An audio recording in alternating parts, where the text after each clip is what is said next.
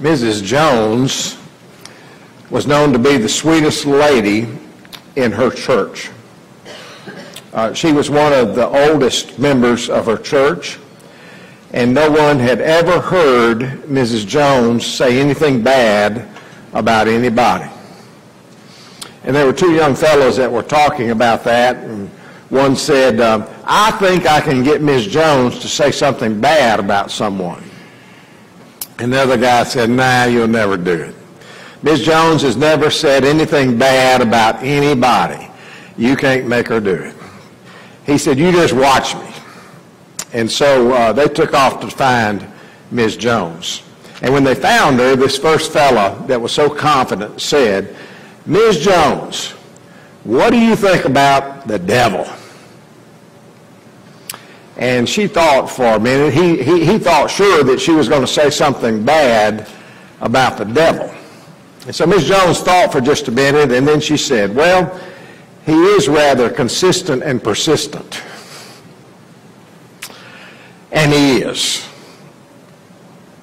He's not going to leave you alone. He's always scheming against God's church and against God's people. And when Paul wrote to the church at Ephesus, he made that point. Listen to what he said in Ephesians chapter 6, verses 10 and 11. Paul writes, finally, be strong in the Lord and in his mighty power.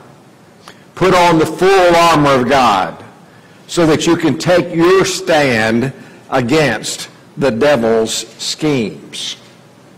Now, Paul goes on in this passage and later in this chapter to explain the full armor of God. And you've heard sermons on that. I've preached series on that. Our Vacation Bible School theme centered around the armor of God this year. Remember the belt of truth, the breastplate of righteousness, the shield of faith, the helmet of salvation, the sword of the Spirit. And these are elements to the armor of God. And it's so important if you're going to take your stand against the devil's schemes that you have on the full armor of God. Each part of that armor is important for your success in standing firm against the devil. But I'm not going to talk to you today about the armor of God. What I want to focus on is the schemes of the devil. Because so often I think we fail to understand how the devil operates. And therefore he's able to use his scheming to attack us where we're most vulnerable. You see, it's important to have on that spiritual armor. But it's important to understand how the devil will attack you, attack the Lord's church. What are these schemes that the devil uses when he comes against God's people? I want you to know that Satan is the enemy of God. And therefore, he is the enemy of God's church. And therefore, he is the enemy of God's people. So as our enemy, he's always scheming against us. Because he knows if he can affect God's people, he will affect God's church, and he will affect God. Now, he's not going to be able to have much luck if he confronts God directly. He knows that. And so what he will do is he'll scheme against the weakest link. That's you and me. If he can affect our lives, if he can affect our faith, that will impact the church and it will impact the Lord's work.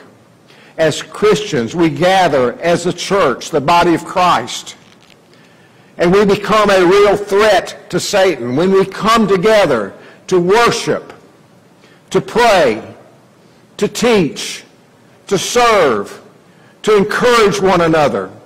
We are standing for the Lord and against the devil. And it's apparent that he will do everything he can to prevent that from happening. He schemes against us to keep us from fulfilling God's purpose for us. And when we are unaware of the devil's schemes, then we're more vulnerable to them. And he is more successful in using them against us. Now, the observation that Mrs. Jones had about the devil is certainly true. He is consistent. And he is persistent. He basically does the same thing over and over and over again. He uses the same schemes against the church. And he doesn't stop with one church. He'll go from church to church to church. From believer to believer to believer. And he's done that through the ages. We need to be aware of his schemes so that we can stand firm against them. Now, the devil has a lot of ways that he schemes against us. This morning, we're just going to focus on 3. I think these are some of the most common and some of the areas that he seems to use most successfully against God's people. They are doubt and discouragement and division. Sowing doubt has been one of the enemy's weapons from the very beginning of time. You remember back in the Garden of Eden, the Lord told Adam in Genesis chapter 2, the Lord God took the man and he put him in the Garden of Eden to work it and to take care of it. And the Lord God commanded the man, you are free to eat from any tree in the garden, but you must not eat from the tree of the knowledge of good and evil. For when you eat from this tree, you will certainly die. No doubts about what the Lord wanted him to understand, was it? He said, don't eat from this tree. There will be consequences. Now, Adam didn't understand the full consequence. He didn't understand spiritual death, the separation from God that would affect all of eternity, all of us. But Adam understood. I can't eat from that tree. That's what God said. But later in Genesis chapter 3, let's see what happened. Now the serpent was more crafty than any of the wild animals that the Lord God had made. And so he said to the woman that came on in the interim here, here's what God said, what the devil said to Eve. Did God really say you must not eat from any tree in the garden? And the woman said to the serpent, we may eat from any of the trees in the garden. But God did say, you must not eat fruit from the tree that is in the middle of the garden, and you must not touch it, or you will die. Now listen. Listen. You will not surely die, the serpent said to the woman. For God knows that when you eat from it, your eyes will be opened and you will be like God, knowing good from evil. Now, do you see what he did? Do you see how the devil schemed against Eve? The devil stirred up doubt in her heart and in her mind. And the result was she sinned against God. She did what God told her not to do. And she caused Adam, her husband, to doubt God's word by asking the question, did God really say this? You can almost hear the voice of the serpent whispering in her ear. Did God really say that? Can you really trust what God said to you? He's just trying to keep something good from you. The devil is still using that tactic today. And I would suppose that everybody in this room and everybody who is watching online right now has heard that whisper in your ear.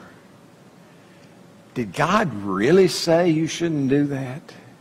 Is it really that bad for you to do that?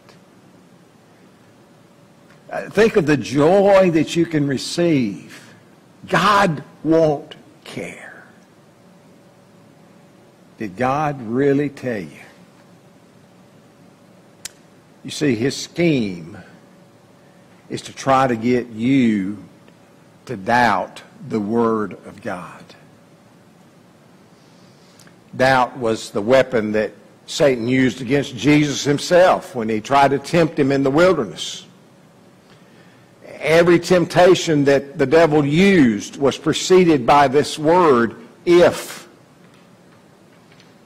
If you are the Son of God. The enemy whispered to Jesus. He was trying to get Jesus to doubt his own divinity. And he's still using this tactic of doubt today. Doubt can come in many forms. Sometimes it's a direct frontal attack on the truth of God's Word. We see it happening in our society and in our culture today. God's Word is under attack. There are many in church who simply don't believe that everything in God's Word are true. These are people in the church. The devil has effectively affected us. Did God really say that? Did God really mean that?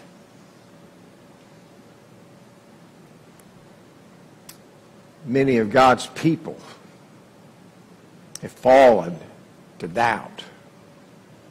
Or at least they live their lives like they don't believe everything in the Word.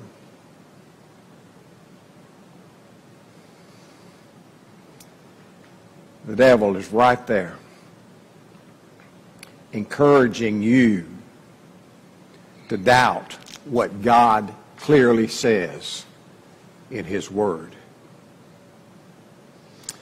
Doubt is also raised as to the very nature of God. You know, as we live real life, we talk about that from time to time, what real life means for us. And real life is hard. We come up against difficult decisions, and tragedies strike, and things happen that we have no control over. And sometimes even Christians find themselves doubting the love and the mercy of God. How could a loving God cause this to happen or allow this to happen? Why would such a thing like this happen if God really loved us? And the enemy's right there, whispering in your ear, trying to get you to question the goodness, the grace of God in your life. Doubt comes to the individual believer regarding their position in Christ. The enemy is continually working that angle as well. What he's trying to do is to drive a wedge between you and the Lord. And if he can create just a moment of doubt in your heart as to God's love for you, then he's gained an inroad that's going to lead to further doubt. And you'll soon be sitting out there in the world saying, God never loved me anyway. We've seen it happen. We know it does. The devil doesn't have the power to actually separate you from the Lord and from His love for you. But he tries to instill that element of doubt in your heart, so that then you end up separating yourself from God's love. Of course, the best way to counter what he's trying to do is what Jesus did. Every time the devil tried to tempt Jesus, he came back with the truth of God's Word. When the devil said, "If you really are the Son of God," and Jesus said, "The Word tells me this," I don't doubt God's Word. And so when he tries to get you to doubt your worth in Christ, you can tell him, according to God's Word, "I am a child of God." You can tell him, according to John 15:15, "I am God's friend." According to Romans 5:1, "I have been justified in Christ." According to 1 Corinthians 6:17, "I am united with the Lord." According to 1 Corinthians 6:20, "I have been bought with a price, and I now belong to God." According to Ephesians 1:1, "I am a saint of the Lord." Listen, you hear what I'm telling you? When the devil tries to put doubt in your heart, you need to respond to him boldly by claiming the truth of God's Word. In Ephesians 1:5, "I've been adopted as God's child." Ephesians 2:18, "I have direct access to God through His Holy Spirit." Colossians 1:14, "I have been redeemed and I have been forgiven of all my sins." Colossians 2:10, "I am made complete in Christ." Don't you let the devil put doubt in your heart as to God's love for you. Nothing can separate you from the love of God in Christ Jesus. And your worth and your standing before the Lord is not determined by the devil. It's determined by God's Son. Don't doubt that. There's another common scheme that the devil uses, and that's discouragement. And there are many faithful Christians who find themselves blindsided by discouragement. I mean, life is good. Everything's going along fine. We got all these blessings. And then something happens that you didn't expect. Circumstances take over. You find yourself in that situation where you're having a down day. When things are just going rough, when real life sets in, when things don't go according to plan, and suddenly you find yourself slipping off into discouragement, sometimes despair. A few words of criticism here. Someone treating you badly at work, somebody in your family saying some harsh things to you, things happening at church that you don't understand. Many great men and women of God have had severe bouts with discouragement and depression. And perhaps the clearest example of that is Elijah, who won a great victory over the prophets of Baal. But after that victory, Queen Jezebel ordered his execution, of all things. You can read about it in 1 Kings. Listen to what 1 Kings 19, 3 and 4 tell us about what happened next. Elijah was afraid, and he ran for his life. And when he came to Beersheba in Judah, he left his servant there while he himself went a day's journey into the wilderness. He came to a broom bush, and he sat down under it, and he prayed that he might die. "I've had enough, Lord," he said. "Go ahead and take my life. I'm no better than anybody else." Now, that's some pretty serious discouragement from one of the greatest men of God. It took the intervention of the Lord himself to bring Elijah out of that mood of discouragement. If you think that you can avoid being discouraged from time to time, look at what happened to Elijah. Now, you may not have been sitting under a broom tree with a desire to die, but I dare say that everybody in this room and everybody who's watching online right now has had moments when you are discouraged, when you feel defeated, when you don't know how you're going to do what you got to do next. And that's where God's church comes in. That's why it's so important to be a part of the family of God. God has instructed his church to encourage one another. Listen to what he says in 1 Thessalonians 5:11. "Therefore, encourage one another." He's talking about believers. Encourage one another and build each other up, just like, in fact, you're doing now. That's why the church is so important, because we all face real life and we need one another so that we can encourage one another.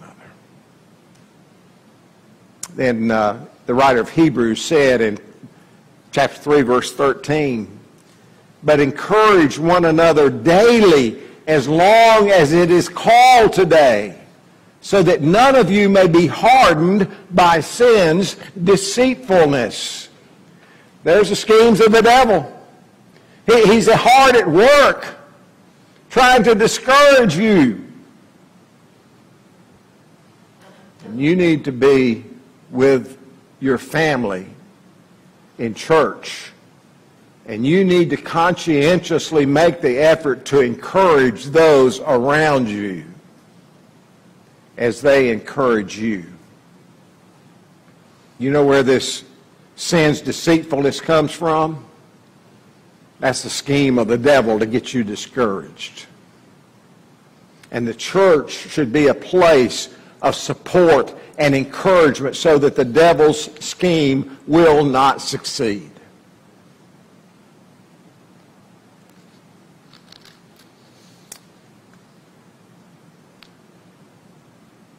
There's one more I want to share with you this morning.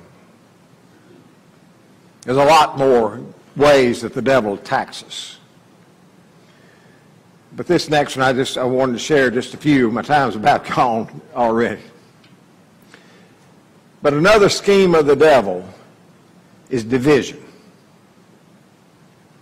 One of the most effective strategies that Satan has to bring about division in the body of Christ. That's one of the things he tries to do, and often is most successful in doing.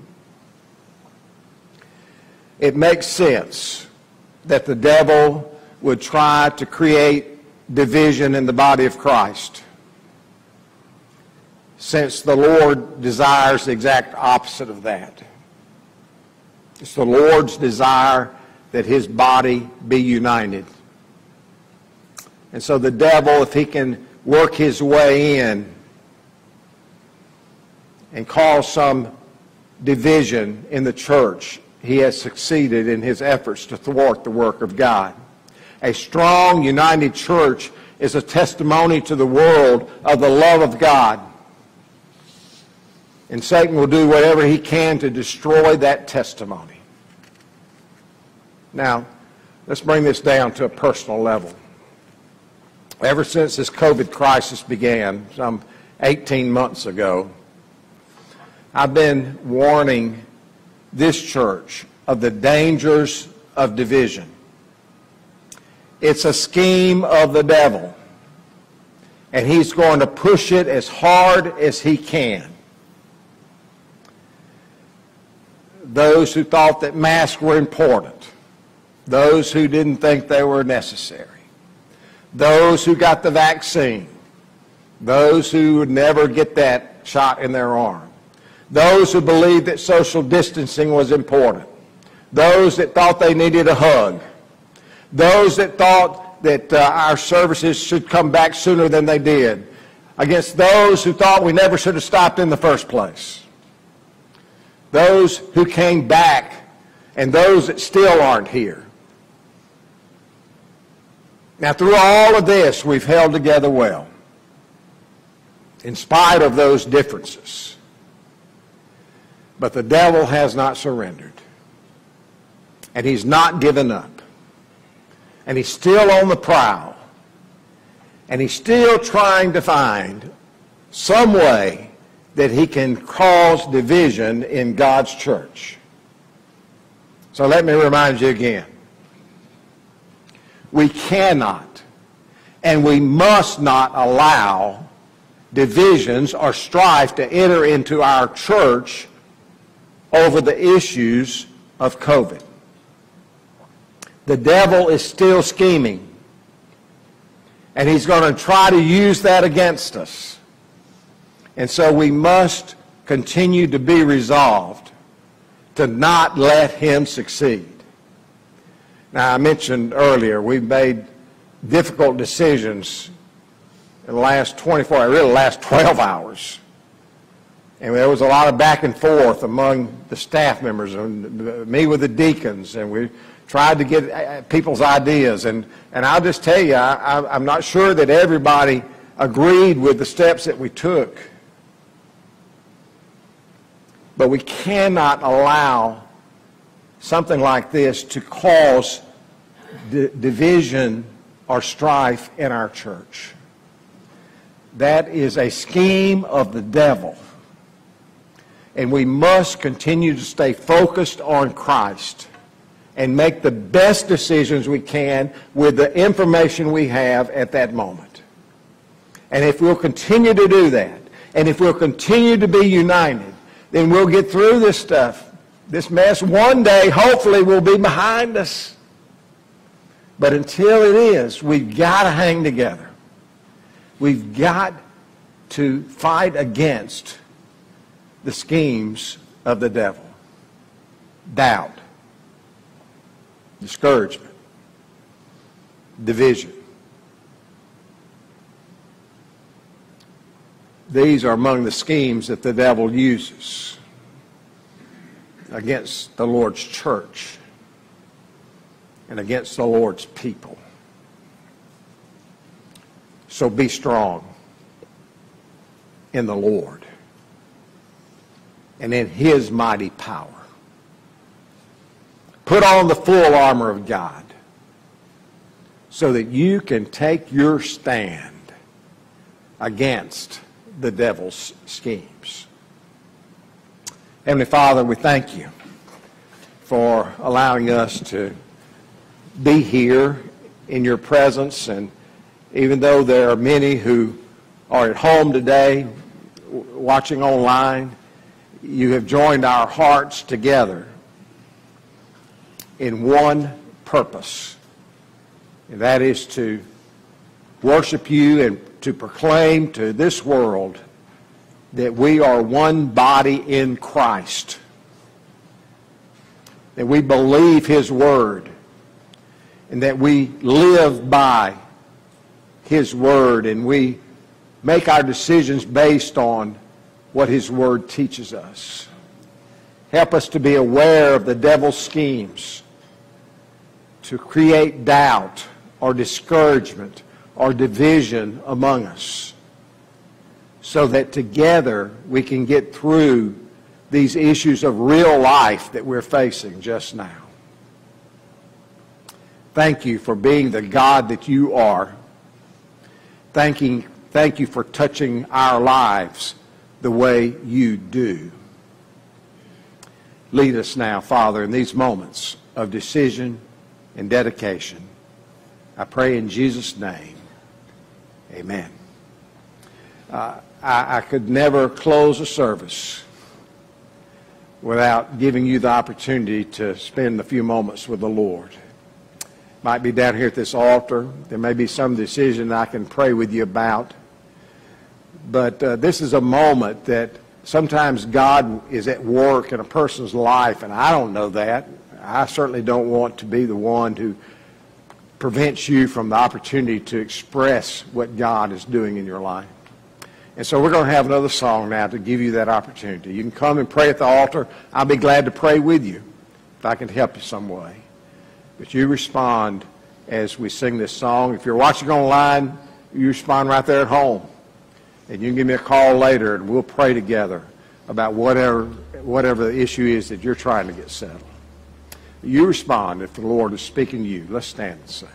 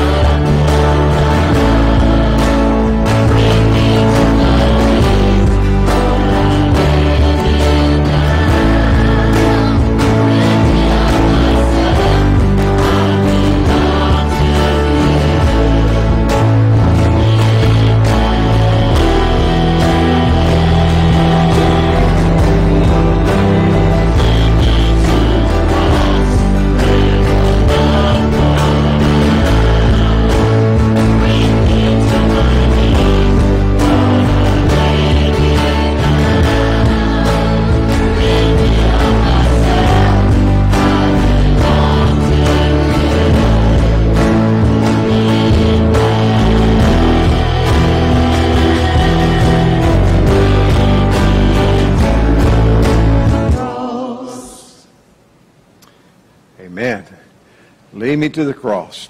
Well, certainly I'm glad that you came today to be with us here in the sanctuary, and for all those who are watching online. And let me just remind you that this will conclude our activities at the church today. We're not going to have Sunday school or the other 11 o'clock service. And again, it's an effort to minimize contact and the spread of this COVID in our church. Dennis Basildon taught me an important lesson years ago. And he said, you got to do everything you can to keep that from happening, whatever that is. That crack in the cement that needs to be fixed, or that broken chair that somebody can sit in and fall down. He said, you got to do what you can to keep things from happening. And so I think that principle applies for our situation just now. We're making an effort to keep the spread of the COVID from taking place. And so we trust that the Lord is going to help us in that effort. If you need something this week, be sure and let us know. We will be here at the church. The office will be open. And so we'll certainly try to minister to you if there's a way that we can do that. Let me lead us in a word of prayer as we're dismissed. Heavenly Father, Lord, thank you again for another opportunity to join our hearts together in worship and in the study of your word. And I pray, Father, that you'll be with us as we go out from this place, that you'll help us to combat the efforts of the devil to separate us from your love and to give us doubt that you do have our best interest in your heart. Help us to be faithful and help us to stay focused on Jesus. We ask these things in his name. Amen.